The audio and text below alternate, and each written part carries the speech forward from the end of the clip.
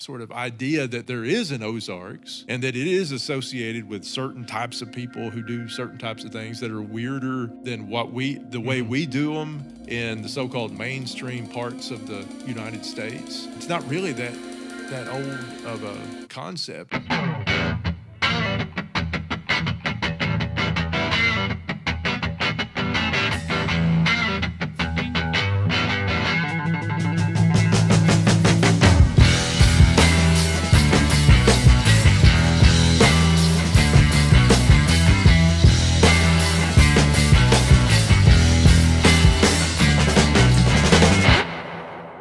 I know you've had a book come out in the last, I guess it would have been about a year ago, up south in the Ozarks. And this is kind of, you had mentioned it before, talking about the South is where Southerners are. And this is your latest book on the Ozarks and covering some concepts and ideas of what is the South and how do you define it within our region. Do you want to talk a little bit about that book? Yeah, that's Up South, and it's a collection of essays. So it's a little different than most of my books, which are more traditional history books telling some kind of a story or a little bit of a narrative in there. It's just a bunch of different essays that I had written over like the last 20 years. About half of them had previously been published, about half of them were unpublished, but they all have something to do with either the South or the Ozarks, or with both in a lot of cases. And so, most of them are written for what I would call a general audience. It's not a lot of heavy academic lifting, and hopefully people who aren't just really super into history will enjoy some of this, because a lot of it's personal too. I talk about, there's an essay in there on migrant workers from the Ozarks in the mid 20th century. And both my mom and my dad's family did that stuff, went out and picked apples and worked in the hops and picked cotton and all that kind of stuff that migrant workers did. And that was at one time, that was a very common experience for people from the Ozarks. There's stuff in there there's an essay on the Andy Griffith Show and why not? Yeah. Why not? Not from the Ozarks, but that's the kind of southern part of it. Fireworks. It's just kind of a grab bag of stuff that has interested me over the years, and that I'm able to explore some themes about the Ozarks and the South in there. And sometimes it turns into kind of looking at the Ozarks and the way it divides into the South and the non-South. Right. And a lot of that has to do with the state line between Arkansas and Missouri. Yeah. That's kind of where I wanted to go, because it's something that I know I wrestle with sometimes living in Northwest Arkansas. And a lot of people say that so Arkansas, we typically would say is in the South, but in Northwest Arkansas, it has a pretty Midwestern feel. And a lot of people who move there from the Midwest find it to be pretty familiar territory as far as culture and the way people speak. And so I've wrestled with, how do I relate to the South and the Midwest? I kind of identify as a Southern Ozarker, but someone who would meet me might say, actually, you're not really that Southern. You might be an Ozarker, but you're not that Southern. And where does that boundary meet? Is it the state line of, if you ask someone in Arkansas, they're going to say I'm from the South, and if you ask someone in Missouri, they're going to say I'm from the Midwest? Or talk to me about that relationship between these two big states of the Ozarks. Yeah. I wish it were that easy. And okay. And well, I would say that's the starting point. That's the starting point. For those of you who had a football coach for a history teacher in high school, there was this thing called the Civil War. Yeah. And we not to and sold all the No, my dad Actually, that was our history experience. Our history Yeah. teacher. My dad was a basketball coach who occasionally taught history, and I used to grade his papers when I was a kid, so I know how this stuff works. This is why you got into your job. Yeah, he would tell you the same thing. But of course, Arkansas was in the Confederacy. Missouri was in the Missouri actually had a star on the Confederate flag, but not to confuse everybody really badly. But we generally consider Missouri a Union state. Mm-hmm. It mostly stayed in the Union, and so that state line between Arkansas and Missouri becomes the line between the Confederacy and the Union in the Civil War, and that's a huge historical marker right there, and a lot of people are going to identify based on that state line that separates the states. That goes right through the heart of the Ozarks. But even that, and I talk about that in one of the essays in there, in Northwest Arkansas, you're closer to Southwest Missouri, and most of the people from Missouri you interact with are probably going to be from Southwest Missouri, and that was Southwest Missouri was a stronger Union place than Southeastern Missouri was. You can go over into the Southeastern Missouri Ozarks, and you'll find plenty of people who would identify as Southern. And that's another question. In addition to am I in the Ozarks and how do I get there question, over the years I've asked a lot of people in Missouri if they consider themselves Southern. Mm-hmm. And for the most part, the people that I've met in Southwest Missouri will say no, unless their dad was from Arkansas or something like that, and Mm-hmm. there's some kind of immediate connection. Most of them in Southwest Missouri say no, but the Missourians that I've met who identified as Southern almost always were from the southeastern part of Missouri. Now, I'm not talking about the Boot Heel, I'm not talking about the flatland out there. I'm talking about the southeastern Missouri Ozarks. Okay. And a lot of that had to do with politics. A lot of it had to do with who controlled the territories at the end of the Civil War. Mm-hmm. And for the most part, ex-Confederates controlled southeastern Missouri. Ex-Union people controlled Southwest Missouri. Southwest Missouri became staunchly Republican and therefore Northern. That was the Northern Party of Lincoln. Southeastern Missouri, staunchly Democrat, the party that was most affiliated with the South in those days.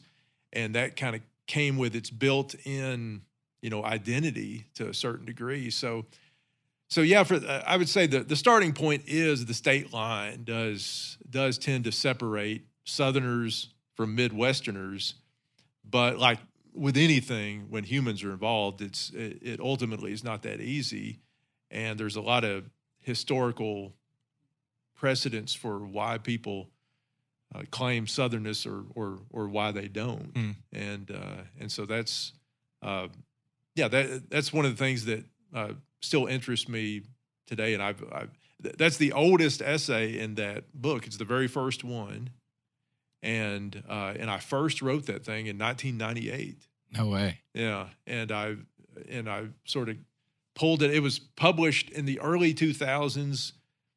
For this book, I pulled it out and sort of updated it and threw in. When I first wrote it, it was really just about Arkansas, and I was considering how Southern is the Arkansas Ozarks, and that's a whole other. I mean, that's you get into some interesting questions there. I would say for the most part, the farther west and the farther north you go, the less Southern people in Arkansas are. Right. And I just happened to grow up in probably the most southern part of the Ozarks, culturally speaking. Yeah. In the southeastern part of the Arkansas Ozarks, where my grandparents grew cotton and where almost everybody was a yellow dog Democrat up until the 20th century. When I registered to vote, they didn't even ask you what party you were just registered as a Democrat, because if you wanted to vote in the election and have it count, you had to vote in the Democratic primary. They would just say you're signing up to vote, not Yeah. to pick who you want to vote for. Right. It's just understood. And almost the entire state of Arkansas used to be that way. Yeah. In the 20th century. And if the parts that weren't were always in Northwest Arkansas. Mm-hmm. You had counties like Newton and Madison and Searcy and some of these counties where you actually had a two-party system, which was such a weird thing for people in Arkansas. Yeah. It was then, and it's still kind of weird now. People It's still only struggle with it. the parties have just flopped. Right. Now they flip-flop. We still don't have much of a two-party system, but we have different parties. I've got a personal anecdote and then a long form question, because whenever I sit here and synthesize information for a long time, I always end up spitting out a way too long of a question. So bear with me. This is where Kyle like really digests it, and he's gonna regurgitate it, and you're gonna be like, "Yes, that's what." Well, don't set me up too big. But personal story. I remember growing up, my mom used to get made fun of by other family members being called the one Yankee daughter because she was born in Missouri, and everybody else was born in Arkansas. And that was the line that they were drawing. It was like, doesn't matter that like I think my grandfather was like in dental school or something. Like he'd moved there for a little bit. Yeah. And she was born there. And it's like, nah, you're a Yankee. You're a like, Yankee. You don't count. You're not one of us. And I was thinking through those lines of they had drawn the line as Missouri that like doesn't count as the South. Which is interesting. I didn't know that's where that was really coming from. I guess later on I thought about it. But as you were talking about, so here's the long question. As you were talking about the Ozarks in Oklahoma, I was thinking about all of the different state identities that you kind of take on, even as history in America at least progresses westward. And you have like the first colonies and first explorations. You have strong East Coast cities and established communities and all of that. And then you have like the Appalachian region that's really figuring out who they are. And then I guess it's kind of the Ozarks, and then, but they kind of get looked over because then it's like the Plains and the West, like the Plains and Texas and the Great West all the way to the Rockies with the gold rush and then on to California.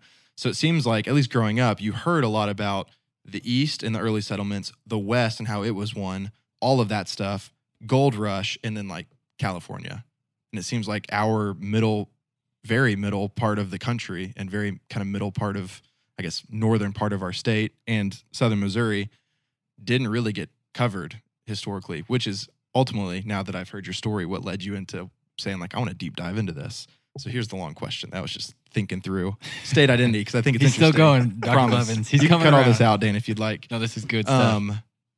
If you don't mind, can you set up your best high level kind of timeline of identity for the Ozarkers, thinking through who got here first? You've already talked Germans and French and all of that, what the identity was then, where it got kind of in the Civil War to where it was in the Civil Rights era to where it is now, including even the Southern influence and are we in the South and not and all of that kind of stuff. Because I think anybody who's grown up here and has lived here for a while carries all that stuff with them, and they hear all the stories, and they know where they come from is historically relevant and matters. And especially now, as we were talking Northwest Arkansas money, like our area of the world matters on the global scale more than I think anybody in the Ozarks could have ever dreamed, right? And so from old Ozarkers to now, if you could just kind of timeline it out, what would be some high markers for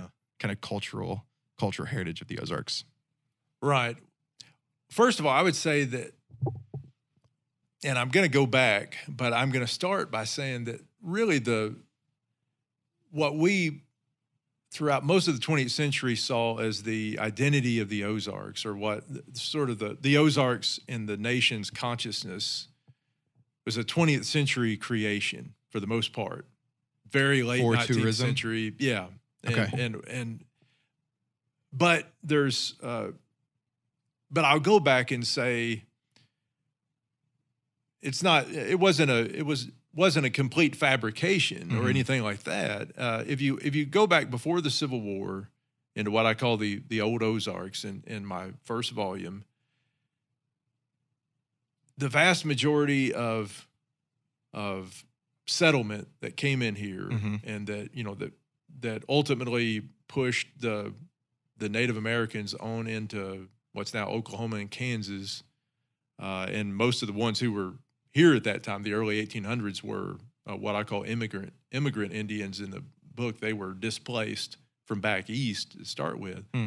But the vast majority of those white settlers who came in here were of a very similar type. They were mostly from the upper South, east of the Mississippi. They weren't necessarily from the Appalachian Mountains, but they were from the greater Appalachia area. They were from Tennessee and Kentucky. The biggest glob of them was from Tennessee. Tennessee supplied a ton of people to both southern Missouri and northern Arkansas, and to the state of Arkansas in general, because Americans tended to migrate in kind of parallel, straight east to west lines across the North American continent. Hmm.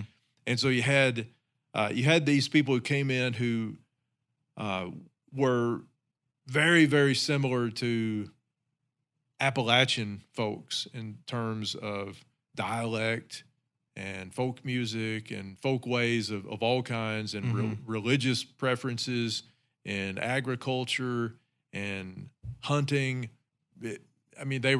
That's who they were.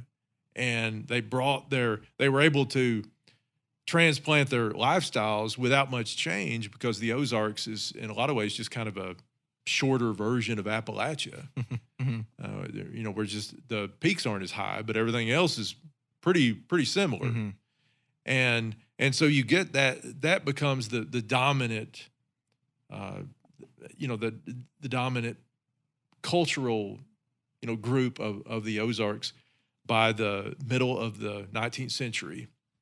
And even though you have other groups that come in after the Civil War, and you still have immigrants who are coming in. You have Midwesterners who come into the region, especially after the railroad opens it up and it's easier to get here. That's still, by the late 19th century, the term is not in wide use yet, but the sort of hillbilly persona, that is the main kind of cultural character of the Ozarks. And what happens is, in the very end of the 1800s and the beginning of the 1900s, when you start to have local color writers writing stories about the Ozarks, and the most famous one is The Shepherd of the Hills, the novel that comes out in 1907, they sort of cement that image for the nation at large. I mean, that's what people are reading about the Ozarks. And you start to have travel writers who come in, and that's what they want to highlight.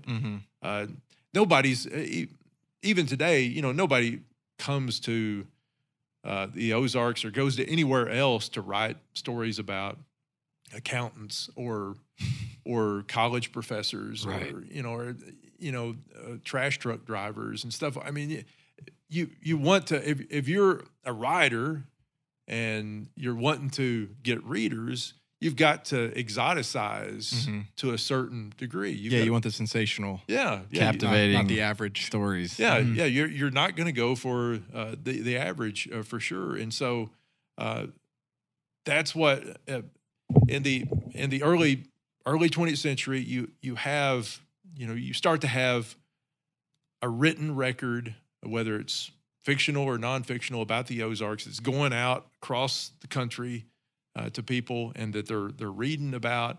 And this is really what establishes that Ozarks identity in the national consciousness. What people, the shorthand, when you say Ozarks, what do people think about? Right. That's when that really catches on. Is roughly 100 years ago. It's when that really digs in. And as I talk about in, I think it's in volume 3 where I talk about this, it's really kind of that era between the world wars when that image of the Ozarks reaches maturity and people understand nationwide, what the Ozarks is about. And it's about the most colorful fragment of the population that we had to offer. Right. And that's, that kind of hillbilly caricature. And Appalachia's the same way. They established that image probably a little earlier than we do. Right. Because they're farther back east and they're closer to New York and Philadelphia and the places where they're doing all this stuff. And so I would say the image of the Ozarks is not really all that old.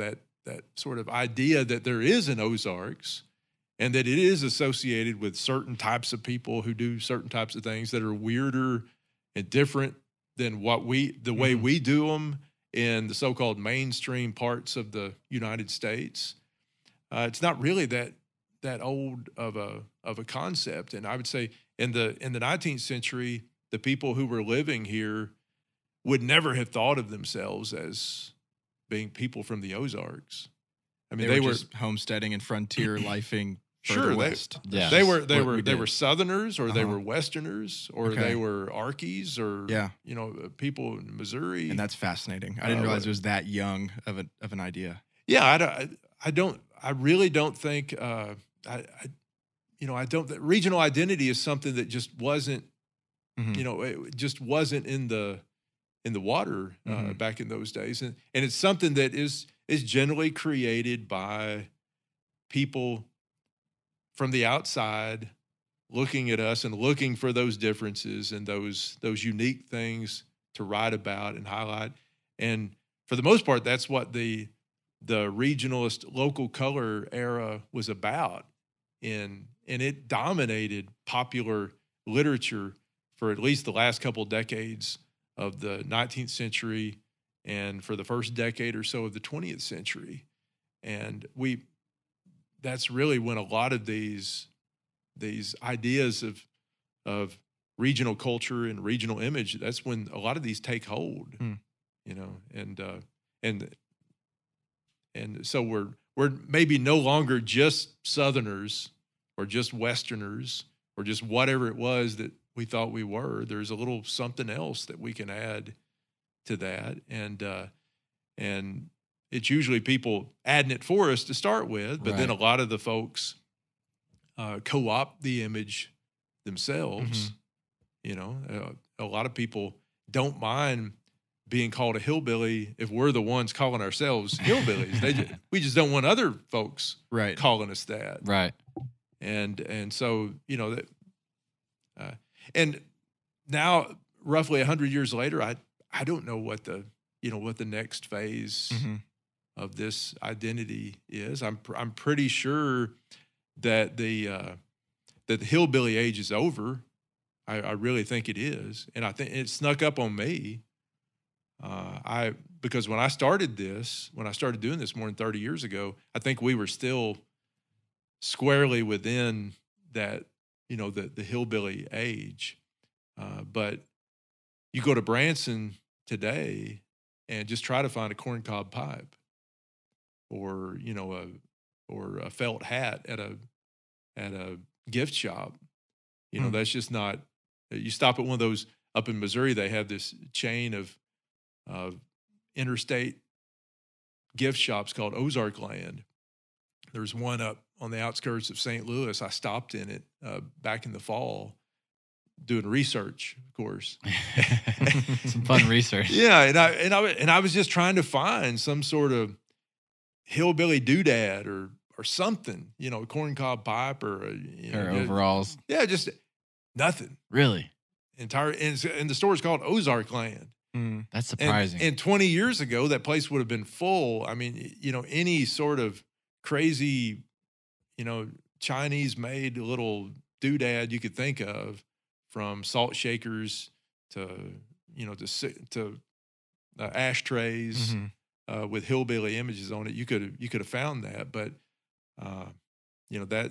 that has gone away, and there's a lot of I think there's a lot of cultural baggage behind why that has happened in the 21st century when it's happened, but it's definitely happened. Yeah. Yeah. So you would say those of us who are kind of proud of the hillbilly heritage and still somewhat claim that, if you were to look at me, you wouldn't say, oh, that's a hill. I don't wear overalls, right? I don't chew straw or have a corncob pipe or whatever.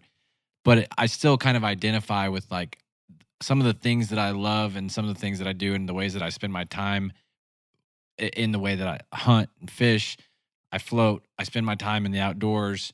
That would be kind of holding on to a past that is no longer reality, and it's almost like a an old grab of not wanting to let go this nostalgic image that maybe once was? Yeah, I guess it's holding on to certain elements of that image, and certainly you're going to find people out in the rural Ozarks who still do all that stuff, Sure. who still hunt and trap and fish and all that, but what's and you guys know this as probably better than I do.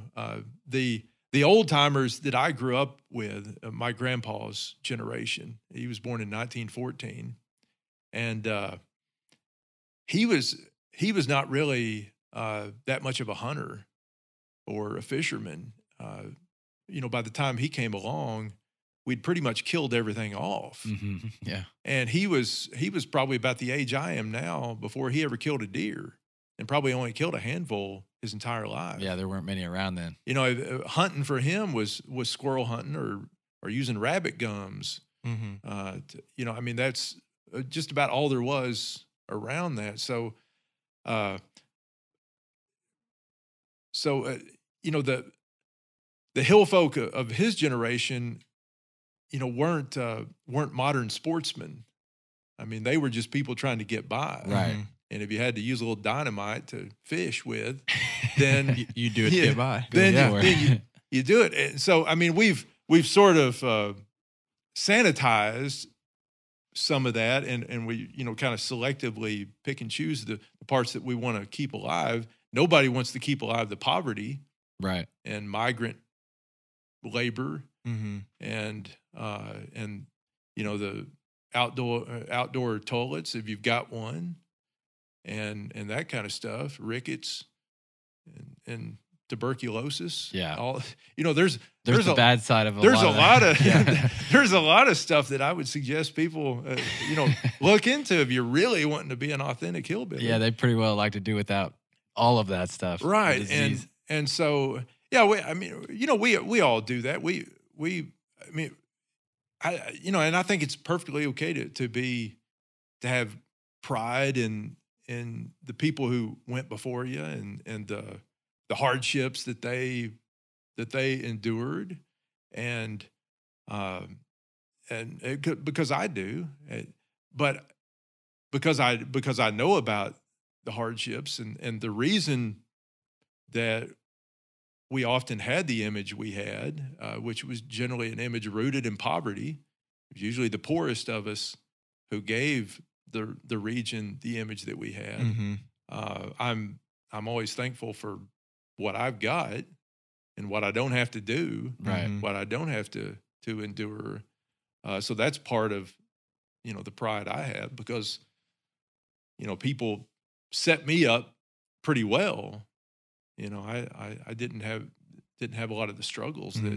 that my ancestors had. The people who really would have, everybody would have recognized as a hillbilly, because that's, even if they would have fought you, if you called them that,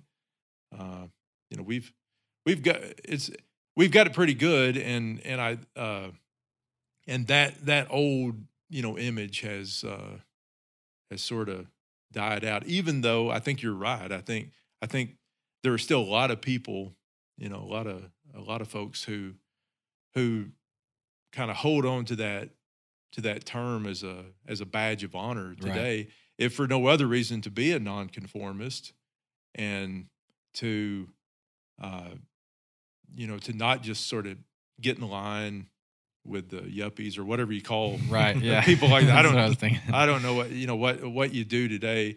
It's like the squirrel cook-off. Yeah, I mean that to me is kind of that's emblematic of that. It's sort of mm-hmm. well, we've got a heritage, a culture here that doesn't necessarily fit with what some people are trying to squeeze us into. So let's just remind people mm-hmm. where we came from, right. And that's that's okay to do that. But I wouldn't want to have to know that I've got to survive off a squirrel only. Yeah, right. Well, it's kind of taken the best part of any of your own family story and culture and history and all of it, and letting that be what you carry on. And as societies evolve, if you don't have to carry on the negative stuff, you shouldn't. Like that, it makes sense that we'd want to do that and say, Yeah. well, this part of our heritage we're proud of, we're going to take on. But yeah, I don't want to bring along the tuberculosis or the racism or the whatever into our modern Ozarks. So Right. let's leave that in history. But Yeah. I know Kyle has some more questions. Thank you for humoring me in that timeline. I'd say if you want to hear more of that, read the Ozarks. Which one? What's this? This is volume 3, but Volume it's 3. a history of the Ozarks, and it's a 3-volume series. Yeah, so read the history It of the is, Ozarks, yeah, volume yeah. 1, 2, and 3, if you'd like. And then, Yeah. one of his several other 9 or 10 books that he has on the Of top. Are we the South or not, and what Hill- defines Hill it, and all. folks and- Thank you. That was immensely helpful, and I'm also getting through those books and learning a lot. But I was just wanting a condensed timeline of just some, I don't know, just the identity. What do we carry along with us? So It's a good question. I applaud it, and I love how you always go through your synthesis of It's everything. just how I think, man. It's just what happens. Something that you've actually said in one of your classes on YouTube is, it's interesting that because the Ozarks as a region is kind of a newer concept, the history of the Ozarks is really the history of a place that we now call the Ozarks. It's not actually Ozarks history. It's all of these people and events that happened in this place. And then we've kind of come back retrospectively and said, yeah, that's us. That's the Ozarks, and this is what we're claiming. Yeah. And I think that's a good way to say it, because it's like, what do you do with that when you now are calling this place something that it's never been called before, and Right. people didn't identify with it? Or has only ever. been called for 100 years or so, when people have been here a lot longer than that. Right. Yeah. Yeah. You exposed me for what I've been doing all this time. I mean, yeah, you put it a lot better than I can put it. I mean, we're sort of naming things in retrospect and making usable history out of something that maybe that didn't seem to be at the time. Yeah. But that's what historians do a lot, is we Kind of have to. well, Mhm. yeah, If you want to I mean, understand the place. Sure, yeah. Otherwise, you're looking at just all these atoms colliding with each other out there, and none of it makes any sense at all. And but yeah, I think that's right. And it's one reason it's one reason that I subtitled the last volume "The Ozarkers," because I think it's the last volume of the trilogy is the only one that's really about the cultural Ozarks. I mean, that's the first two. The first one is pre-Civil War. The next one's the Civil War era. Mhm. And yeah, they're not really about a cultural place, Right. that anybody thought of as the Ozarks in those days. I'm writing a history of people who lived in this physical place that would eventually become known, just like you said, that would eventually become the Ozark. I needed you to write some of the jacket copy of that. There we go. And yeah, well, so I think that's exactly what we're looking at. Yeah. Yeah.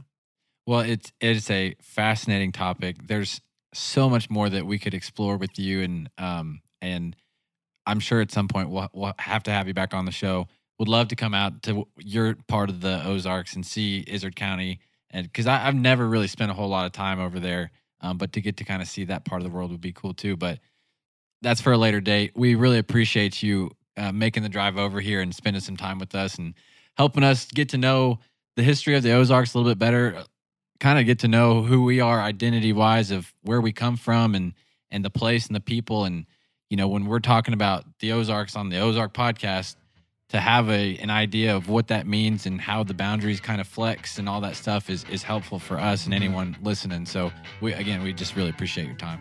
Well, I've enjoyed it, and thanks for having me.